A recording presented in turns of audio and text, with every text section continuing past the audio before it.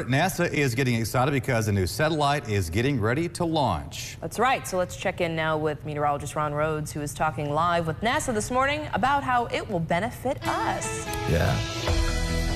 That's right. NASA's about to launch a new satellite, and it isn't just an upgrade. It's a total game changer for important information about our Earth, and it's called NISAR. And it is the first joint space mission between the U.S. and India. And what makes it different from other satellites is its incredible precision and the sheer volume of data it's going to produce a day. Joining us now is Dr. Mark Clampett to talk about how NISAR will change our view of Earth.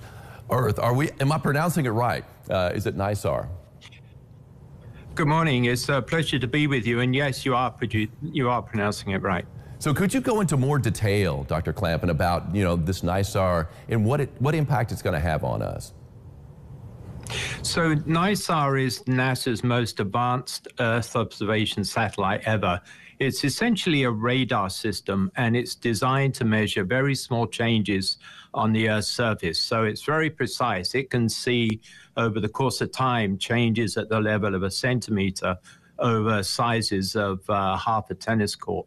So it will allow us, new and unprecedented insight into things like natural hazards such as landslides, volcanoes, earthquakes. It's also going to make major contributions to our agricultural economy, and it will also allow us to study glaciers and sea ice. So it's going to make a major impact on our understanding of the Earth and how it's changing.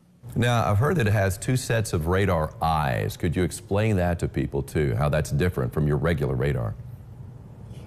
So this is a really unique technological advance. It measures with two different radar wavelengths, or two different types of radar, and it basically utilizes a technique that sends a radar signal to the Earth. The radar bounces back, and we measure it.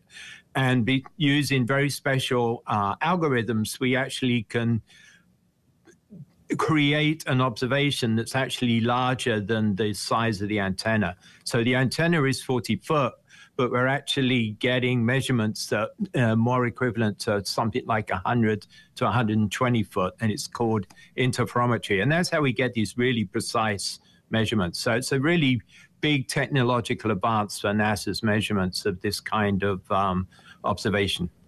Amazed by the high resolution that it's going to have as a satellite in space. Now, this is a joint venture between the U.S. and India. I think that's pretty fascinating, too. What brought this on? Well, this is a long-term collaboration. We've been collaborating with India on this mission for the last 10 years, and we both have interests in the same kind of science. So it was a natural collaboration where NASA is providing the dish and an instrument, and our Indian colleagues are providing the spacecraft. So it's a really nice partnership. Yeah, I think so, too. I think it's great that we partner with different countries in the world. I think it only helps us out when you think about it. Now, where can people find more, really quickly, Dr. Clampett, about this? So you can go to nasa.gov/NISAR, or you can go look at NASA's YouTube channel.